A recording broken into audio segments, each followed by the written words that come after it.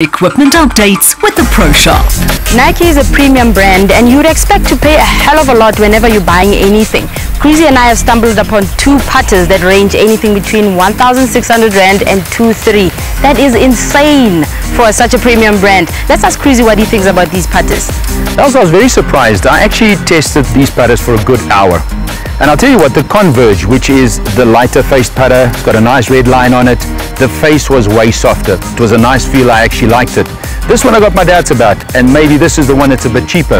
It's hard, very classic looking, it's nice, but it's very hard, it's a hard feel. But again, that'll be good for fast greens. So you never know, people want to know, they play on fast greens, they'll go for this feel.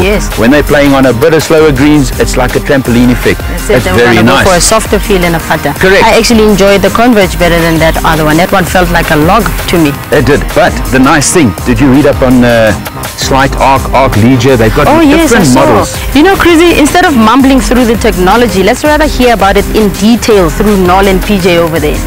We can just putt a bit more. What you can see is quite different between the two models, the Converse and the Meta. Distinguish the base here just between the two putters. Number one, you see your Meta is a complete black head. Yes. And your Converse here, thank you, is a little bit of a lighter grey head. Yes. For us, the biggest technology in our Meta putter is the RZN proven insert. And what the RZN base does for us, allows us to be a little bit lighter weight, able to position the weight a little better, perimeter weighting for off-center hits. That's what I was going to say, lighter face insert would be more perimeter weighted, a little bit more forgiving. And a little more consistent roll. You know, you want consistent roll, and dispersion ratio on this insert is increased by 10% on the robot. So pretty impressed with that. What you're going to find as well, if you look up on the shaft here, we've got the new RTS.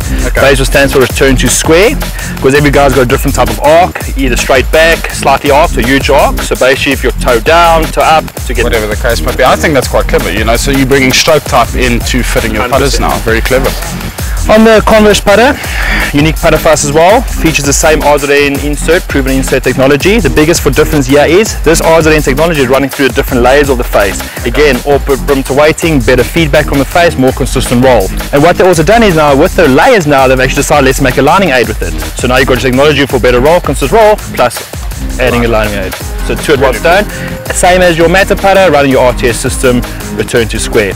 Something I've enjoyed by the putter, I'm sure you felt, is a grip, a little more better grip, a little mid-sized grip running through the Converse range as well for us. Converse range, 4 type of putter styles for us, going from your blade all the way to your full mallet. Meta, in your black face, exactly the same, 4 styles of putter, from your full blade up to your mallet. Very cool.